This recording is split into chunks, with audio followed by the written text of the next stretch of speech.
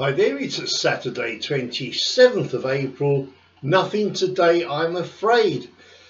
Oh, well, a nice day yesterday. We made a profit of £220, calculated at £40 level stakes.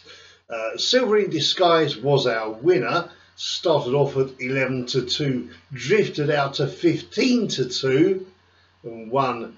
I was going to say won nicely, but of course over the last obstacle veered, and I just thought it had lost, but it managed to win, making us £300 on the horse. Dominics' fault was a non-runner, and so subtracting the two losers, the day's profit of 220 quid yesterday. Very nice. As I say, nothing I'm afraid to follow it up today. I'm keeping my fingers crossed for tomorrow's Sunday, so I'll speak to you in the morning around 10:30.